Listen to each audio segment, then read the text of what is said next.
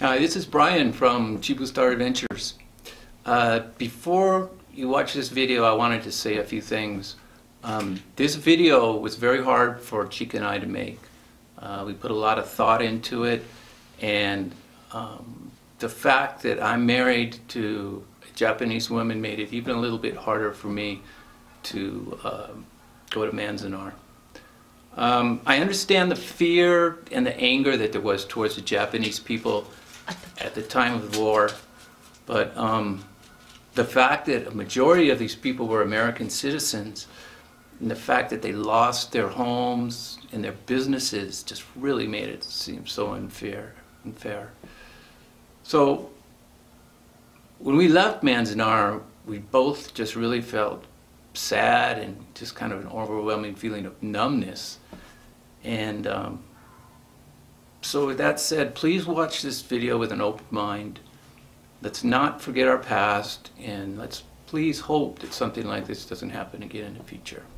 Okay? So enjoy the video. Thanks for watching us.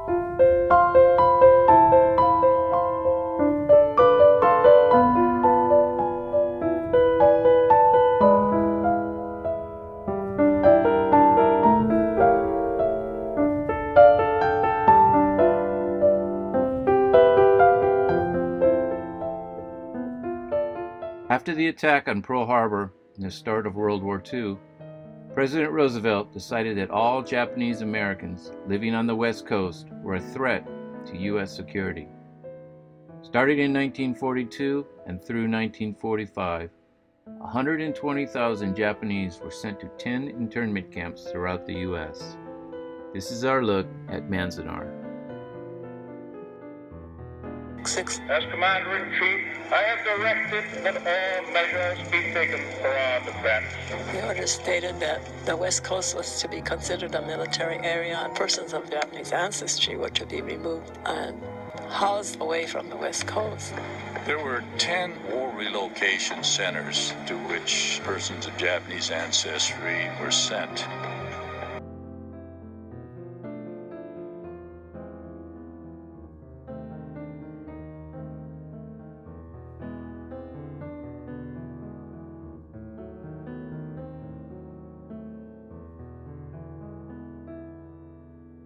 We were told that we are being evacuated so that the government can protect us.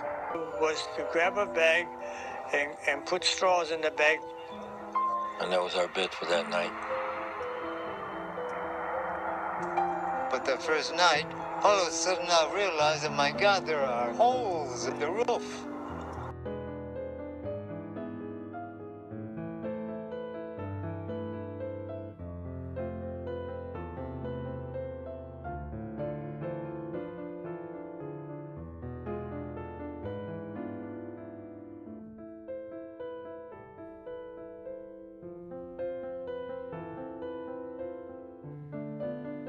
The weather was always harsh, either bone-chilling cold or extreme heat. Constant winds and sandstorms added to make life hard.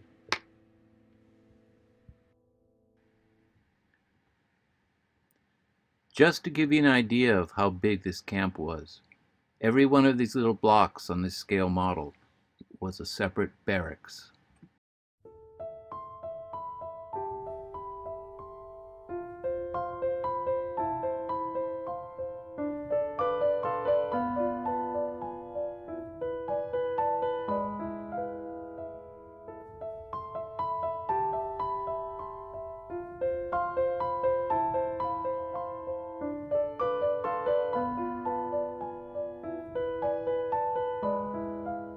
Today, all the barracks are gone. All that remains of them are foundations. Back at the time when they were here, the barracks lined both sides of these roads.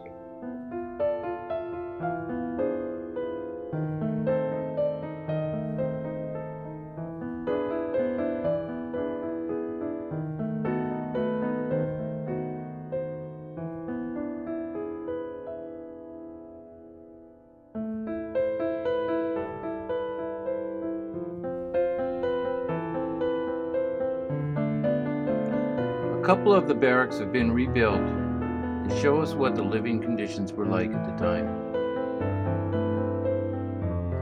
Each of the barracks held up to 30 people, mixing families and strangers together.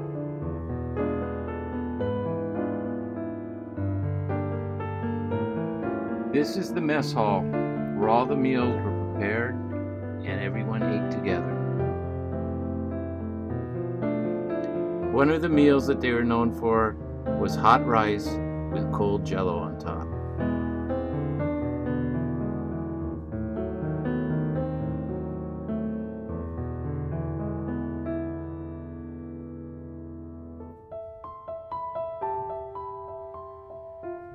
This is the kitchen area where all the meals were prepared.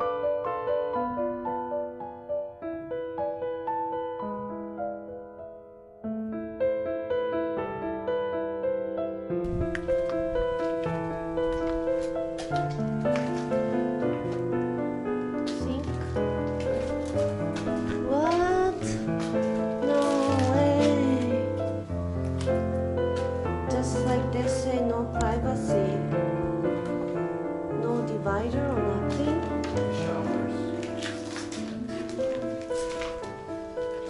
There was no privacy, even in the bathrooms.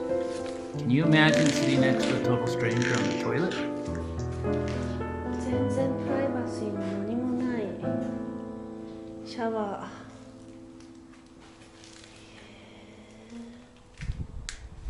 ひどいね。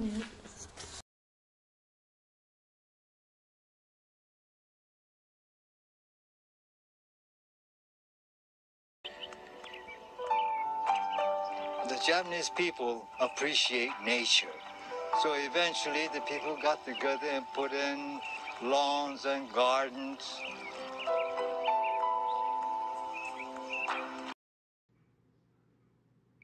Over the years, the gardens had been buried under many feet of sand. Family members and relatives of internees volunteered to dig them out and restore them as best they could. This is how they look today.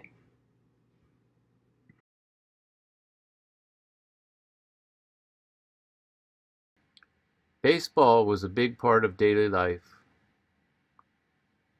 as was growing all their own vegetables.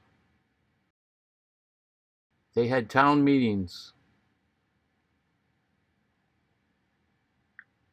but in the end, there were always the barbed wire fences and a loss of freedom. Provides for a restitution payment to each of the 60,000 survivors.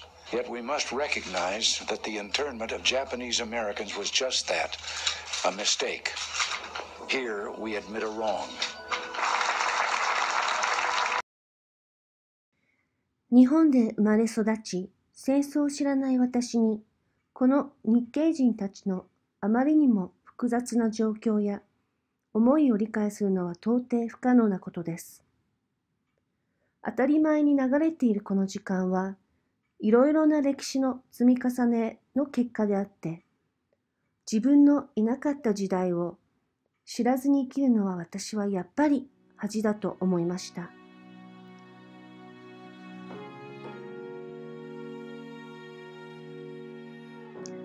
こうして歴史を向き合うアメリカの姿勢は素直にすごいことだと思います。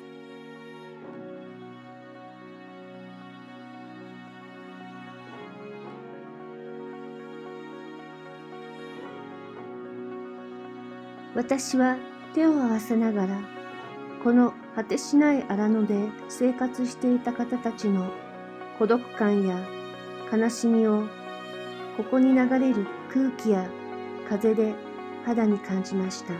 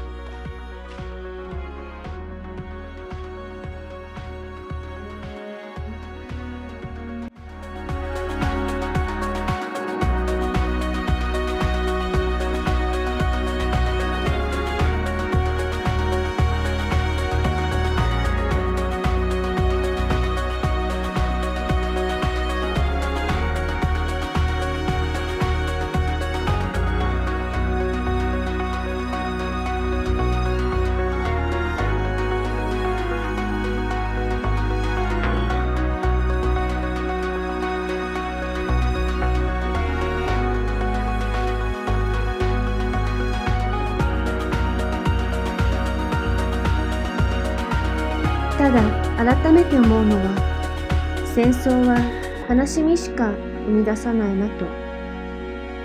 どうか平和な世界が続きますように。To show my loyalty and to prove that I had the right to live as a good American citizen.